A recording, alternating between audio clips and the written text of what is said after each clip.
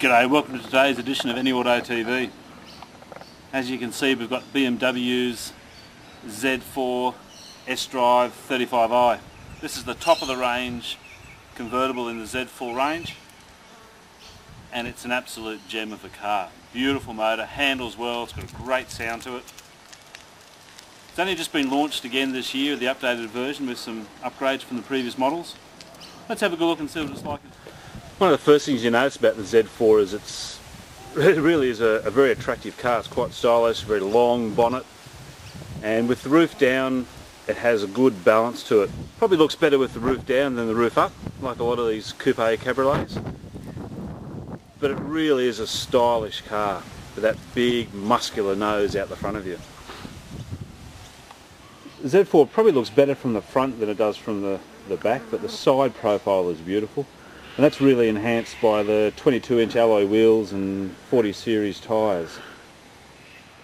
With the roof down, there's very little space in the boot, probably less than a lot of the other similar cars in this range. That's because it really is such a large roof.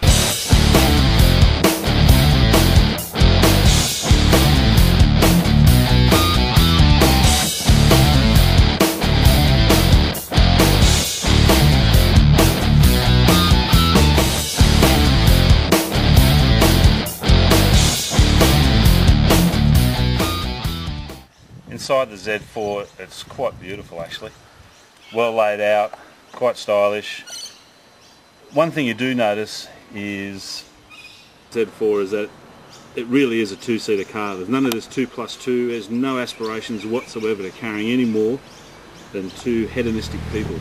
That exhaust note comes from the twin-turbo 6-cylinder motor that gives you 225 kilowatts of power, delivered seamlessly. Surprisingly enough, it's not that heavy on fuel.